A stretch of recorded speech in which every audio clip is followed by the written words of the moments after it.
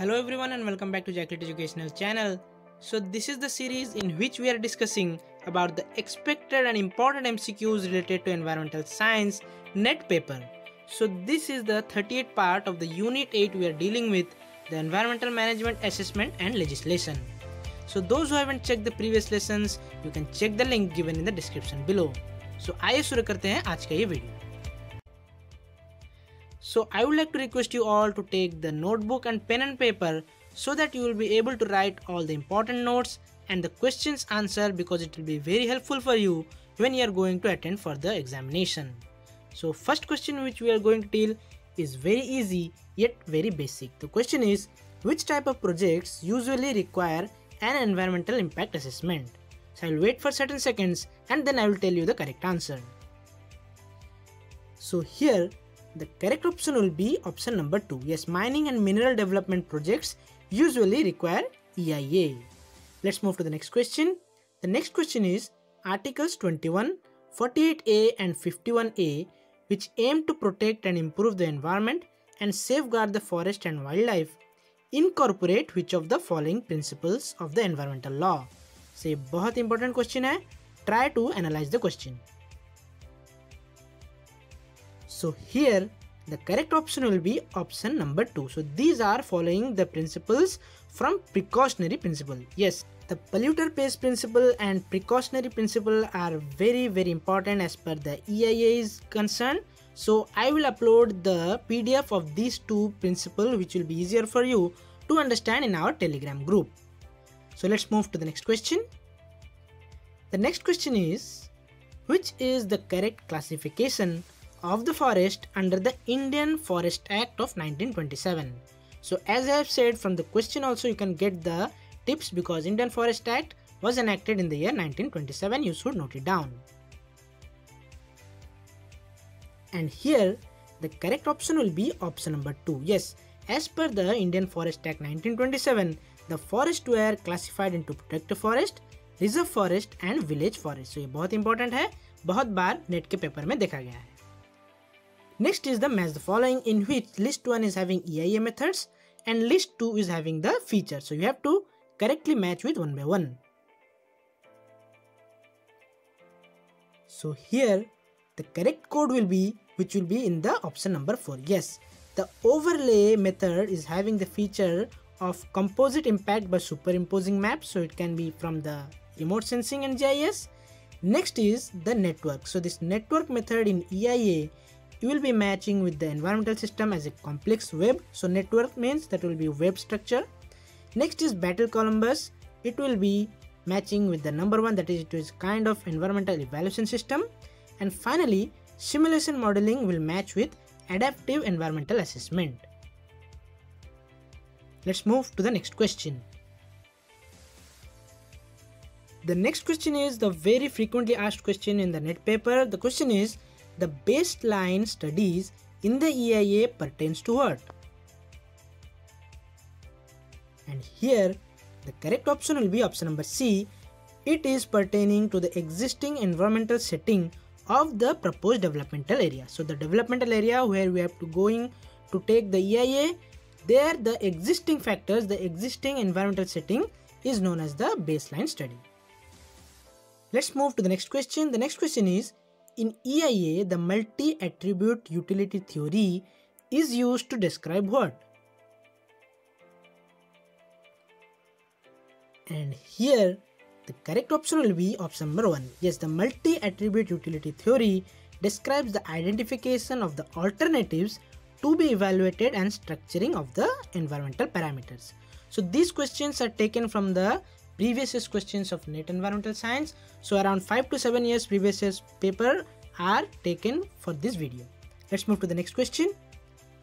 The next question is, Environmental Relief Fund was established under which of the following provisions? And here the correct option will be option number 3. It was established under the Public Liability Insurance Act of 1991. Next question is also a match the following, because match the following is the type of question which is usually asked from the Unit 8 of this NET environmental science paper.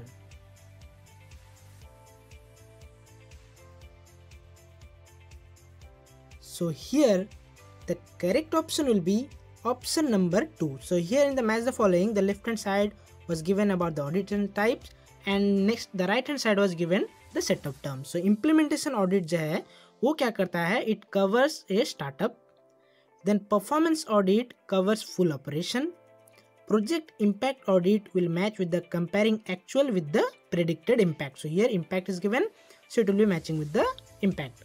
Next is procedures audit, which will match with the number 1, that is external review of the procedure used is used in the procedures audit type. Let's move to the next question. The next question is, the effluent and emission standards for the industries have been notified under which of the following acts of India? So here the correct option will be option number 1. They are notified under the Environmental Protection Act of 1986. चलते हैं हमारे अगले question की तरफ. The next question is again match the following, and you have to match with the protocols or acts given with the concerned subject. And here the correct option will be option number 3. Yes, the Nagoya Protocol is related to the biodiversity, protection of biodiversity.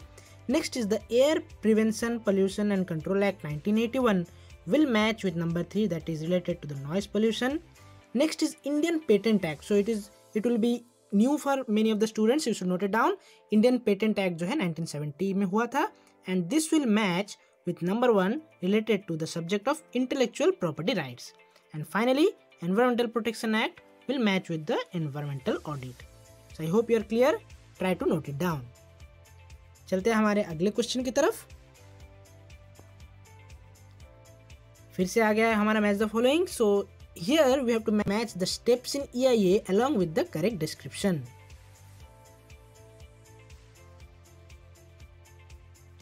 And here the correct option will be option number 3. Yes, the impact prediction in EIA is to describe the reversible and irreversible impacts of that project. Next is baseline data collection that will match with the environmental status of an area. Next is decision making step in EIA will match with the number 3, that is impact assessment authority. It will be done by them. Next is risk assessment is done to know the hazard probability in that area. चलते हैं हमारे अगले question की तरफ. The next question is very easy yet very critical. The question is, what are the main objectives of Wildlife Protection Act of 1972? So here 3 options are given. You have to think which will be the correct or which combinations of the options will be correct. And here all these 3 are the objectives of Wildlife Protection Act 1972. So जानते हैं क्या है? First is restricting the hunting, killing or over exploitation of the species. That is number 1.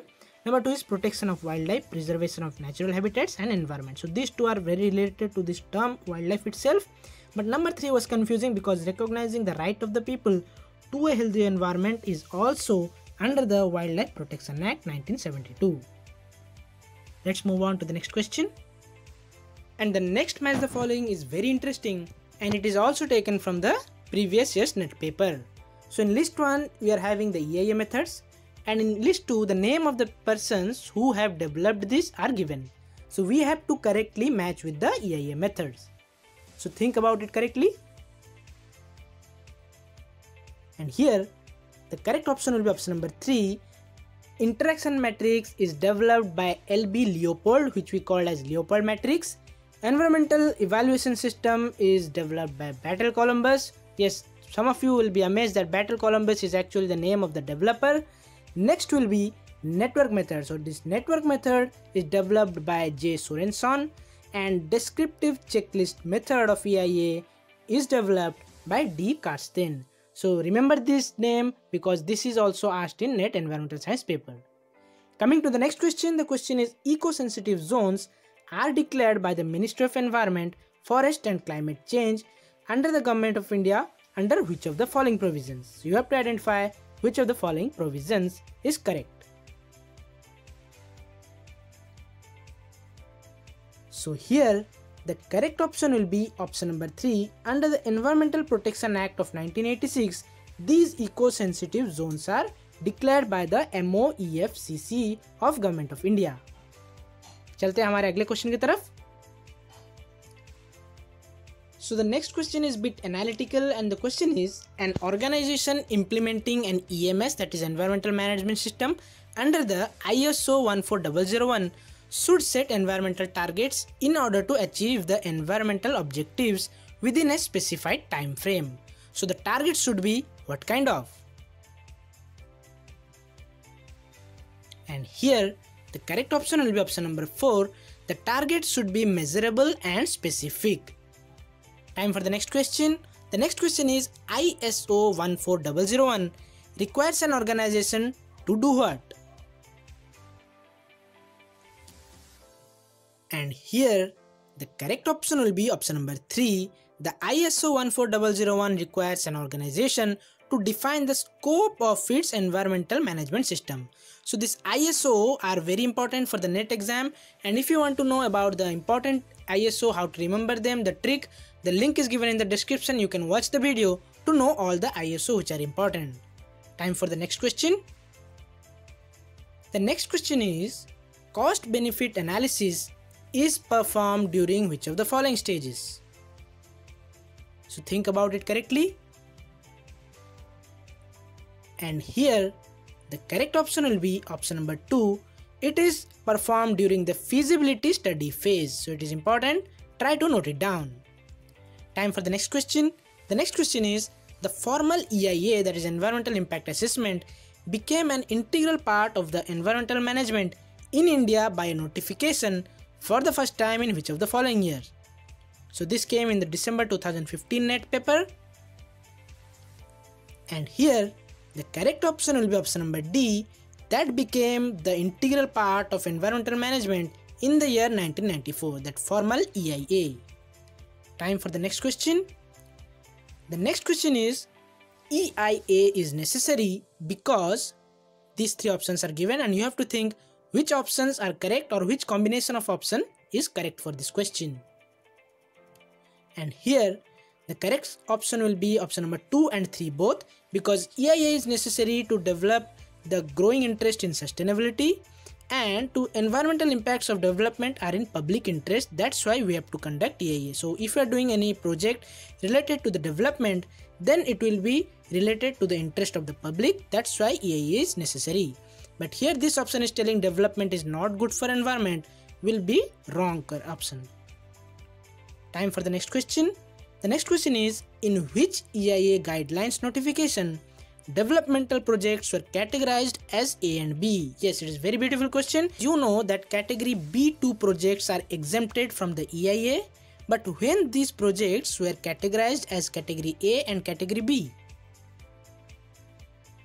So the correct option will be option number C. According to the EIA guidelines notification of 2006, the projects were divided into different categories like category A and category B. So I hope you have learned something new and you have enjoyed this video. So if you like this, give a thumbs up, share it with your friends and subscribe the channel to get further notification. And yes, you can join our Telegram and Instagram group to get further updates and more information about NET Environmental Science. See you guys in our next video.